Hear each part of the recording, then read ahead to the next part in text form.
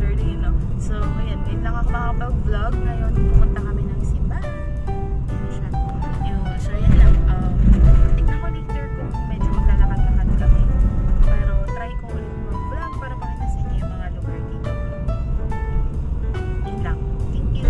Hey guys, welcome back. So, tapos na kami magsimba. Nag-grocery lang kami. Eh, hindi na naman ako nakapag-vlog sa loob ng grocery. Kasi, syempre, nahiya na naman si ate girl. So, ayan. Tsura ng hair ko. Diba? Naligo pa ako ng lagay niya. But anyways, don't mind my hair. Ipapakita ko na lang sa inyo yung grocery haul ko. Hindi to madami ha. As in, basic needs lang tong meron ako dito. So, po tayo. Nakakangalay. So, yan, start tayo dito. So, ito lang yung mga nabili namin. Ito yung mango nectar. So, sa favorite ko to. Na-try ko na yung apple nito and orange. Hindi ko siya bet. Ay, bali, ano lang to guys. $3.50. Pero naka-sale kaya $2.50 na lang. Tapos, itong lemon juice. Juice ba to o soda? Soda. Soda. Itong lemon flavored soda. Magkano ba to? $1.90 na ata o $2. Ganun. Tapos, itong paborito niya, Coca-Cola. Magkano to? 150. Ayan, coconut milk. Ayan, ganyan. Ito yung coconut milk. Ayan. Tapos, meron tayong garden peas, green peas. Ang laki guys. Sa atin guys, pwede kang bumili nung maliit. Mas maganda yung maliit eh. Mas bet ko yun. Kasi ano, paano lang yung kailangan mo. And ito, patis. Isa to sa nagustuhan ko dito kasi masarap yung patis nila dito. Mabaho nga lang talaga guys. May patis. Ito, Heinz na garlic aioli. Favorite ko to. Nakaubos na ako ng isa. Isa to sa favorite ko dito. Ito. Nilalagay ko siya dun sa lettuce ko. Kahit lettuce lang at saka mangga. Tapos ito lang. Sobrang sarap na. Ayan. Itiin lang natin to. Alam niyo ba guys, isisingit ko lang yung bumili ako dito ng Oppo phone, Vodafone, hindi pala bumili kasi kuha ako ng plan. Yung Oppo R17 sa Pilipinas or yung Oppo R17 sa iba, meron siyang time of flight keme na camera. Yung dito, alam nyo guys, wala. As in plain lang siya. As in walang kakwenta-kwenta. Wala yung mga features na yun. Wala rin yung 3D features nung camera ng R17 kasi pag nag-YouTube kayo ng R17 Pro, makikita nyo merong pa 3D effects si R17. Tapos sa Pilipinas, nag-review yung best friend ni Jessica in my head, Jessica in your head.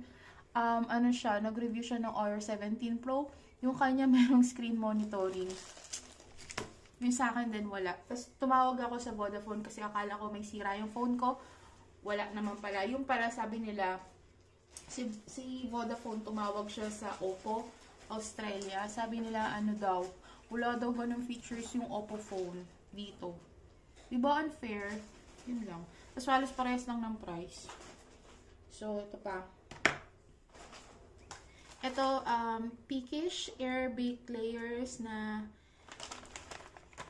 parang super thin sa atin sa Pilipinas. Ito, masarap siya. Medyo manamis-namis lang yung taste niya. Tapos, rice. Ito rin siya. Milk Arrowroot. Yan. Kapag yung brand, guys, Woolworths, ganyan. Or Essentials, yan. Basta ganyan brand dito. Mura yan dito, guys. Parang sa Pilipinas, SM bonus, ganun. So, pag nakakatipid ka dito, madami dito, ganyan lang ang binibili. Kasi sa kanila, masarap yung lasa. Katulad nito, Pringles, ayan. Yan na naman yung tatak niya. $1.80 lang to. Tapos, sinikman ko yung, syempre, diba, sa ating Pringles sa Pilipinas. Alam mo guys, halos pares lang din naman yung lasa nila. Medyo mas less salty nga to eh. Ayan. Nakakatipid ka. Ayan.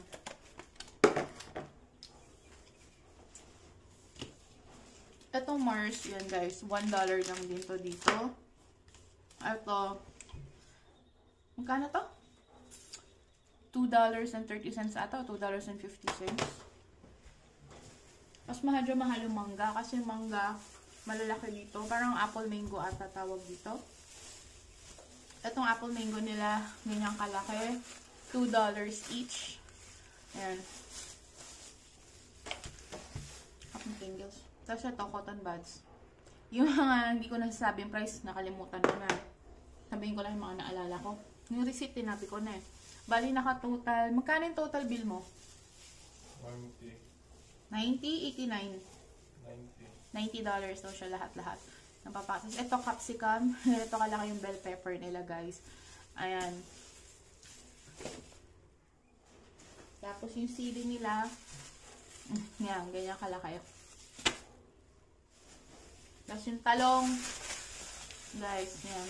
Meron silang talong na maliit kasi liit na sa atin, pero hindi siya laging available sa grocery. So, ito ngayon yung available ngayon. At saka medyo mas mahal yun kaysa dito. So, ito. Okay na yung isa lang. Ihatiin mo lang ba to sa ano, tapos iprito mo, masarap. Yan. Ito, chicharon. Chicharo. Yan, buti meron. Nung nakaraan, walang chicharo. Yan. Tapos, sili ulit, green. Ayan. Ayan. Mas maanghang, guys, yung chili natin or sili natin sa Pilipinas, yung maliliit. No, be, no? Mas maanghang yun kesa dito. Ang tsaka naman ang hair ko, parang di naman ako naligo. Kasi basayang kanina, itinali ko na ng ganun-ganun. Yan. Tapos, ito, sibuyas. Yan, ganyan kalaki.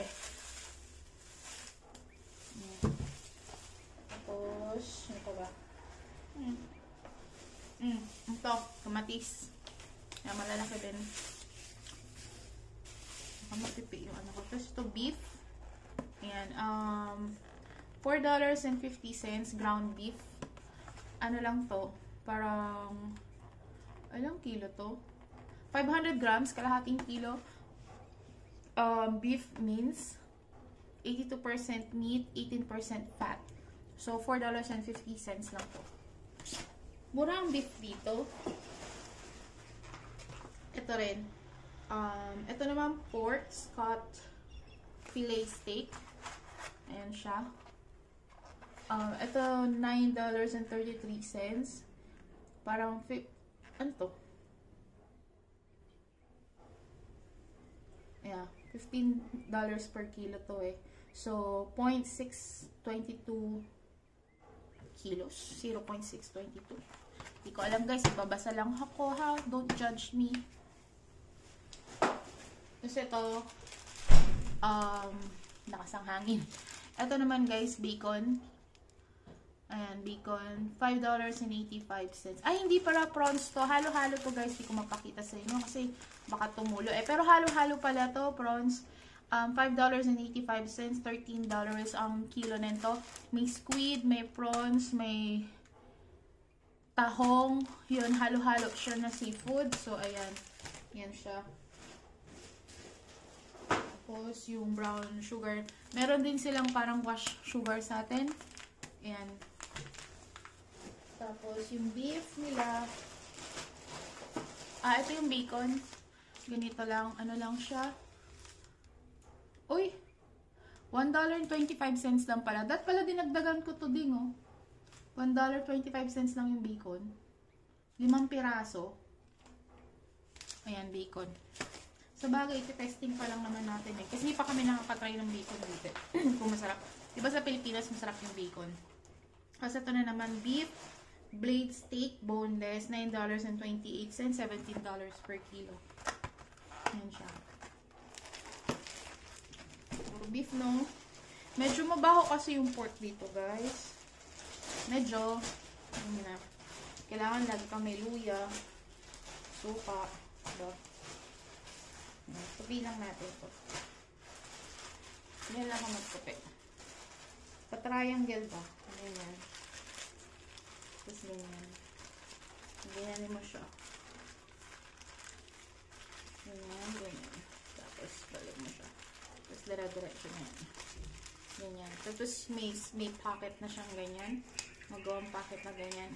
Ipasok mo lang siya ng ganyan. Ayan na siya. Pag ganyan lang siya.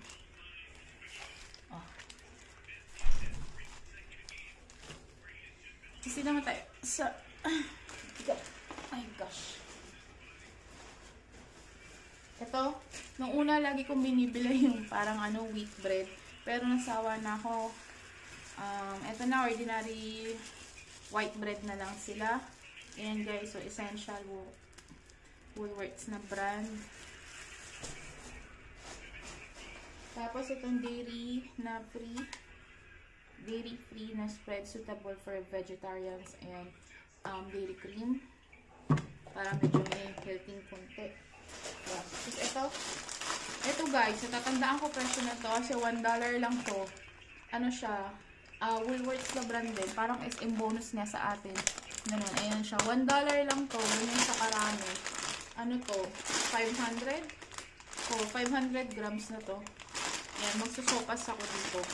Walang evaporated milk dito at saka condensed. So, gagamitin ko na regular milk lang. And then, pag magsopas na ako, bili na lang ako ng chicken stock para may lasa siya. Wala naman kasi parang broth dito. Hindi ko not sure. Tapos ito, family apple pie ready to eat. I-heat na lang natin to sa microwave ba. Ayan. Ito, frozen din sila. Tapos itong pinaka gusto ko dito guys, minced garlic. Ayan, nakabote na. Ayan siya. Hindi na ako bumibili ng garlic na gano'n. Tapos tatadtalin ko. Hindi. Ito mas gusto ko to kasi kapag nilagay ko siya sa niluluto ko, para siya nakababad. Mga garlic na sama-sama na nakababad. Tapos pag open mo, sobrang bango nung garlic. Grabe. As pag nagluluto ka, nangangamoy siya mabango. Tapos, ito rin. Woolworths to na brand yan. Ganyan. Garlic salt. Tago $1 lang yan guys. $1 and some cents lang yan. Black peppercorn, paminta. Tapos, baby peas and corn. Yan. Nagbili kami nito nung frozen kasi nilalagay ko dun sa garlic rice niya. Parang pang yang chow. Nilalagay ko. So, yun. Yan na lang kasi sobrang dami nun. Hindi naman natin mauubos. Tapos, ito. Bumili ako na itong 6 puff pastry sheets. Yan. Tatry ko gumawa ng parang pa-empanada. Ganun. Tatry kong gumawa. So, ayan. Lagay ko to. Medyo naglalambot na siya. Uy, 1 kilo, 6 sheets siya. Yan, mag-experiment tayo. I-video ko yung gawin ko, ha? Tignan natin kung mag-success tayo. $2 lang yan, guys. Tapos, ito, sabi ko sa inyo, ganyang brand. Yan, $2.60 lang to. Ito yung 2 liters na vanilla. Australian made na ice cream. Pantanggal umay ba sa araw-araw ba na boredom. So, that's it guys. Total of $90 na yung pinamili namin. Yun na yun. Diba? Medyo mahal din. Mahal din. Kasi nakapamahal sa kanya yung mga beef. Kasi $9, mga ganun ba. Eh, ito magkano lang to? $2.45 lang bili namin ito. Yung maliit na ito, ano lang? $1. Ayan lang. So, ipiin lang natin ulit ang ating plastic. Again guys, sinupi ko lang siya ng paganyan. Tapos, i-flat lang natin. Iganyan natin siya. Sa triangle ba? Ganyan lang. Ganyan lang. Pag ganyan, pabaliktad mo. Ayan, sa kabila.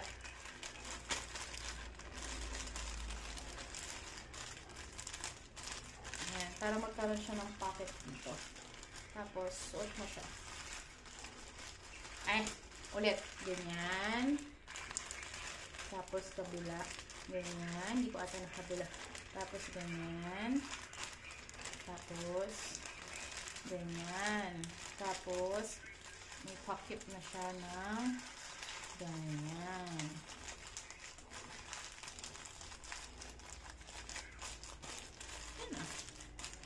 Tinatabi din namin to guys kasi kapag mag-grocery ka, may dala ka dapat sarili mo plastic bag or purchase ka din ng plastic bag. Yun. So, yun lang guys. Yun lang yung ating lahat-lahat na pinamili na grocery. So, hindi ko kayo nasama sa grocery kaya ano na lang ako, grocery haul na lang ako. Tsaka talaga ng hair ko. Kamusta naman yan? Parang kulot-kulot yun sa likod na ewan. Pero hindi ako nagkulot, guys. Nag-ano lang ako.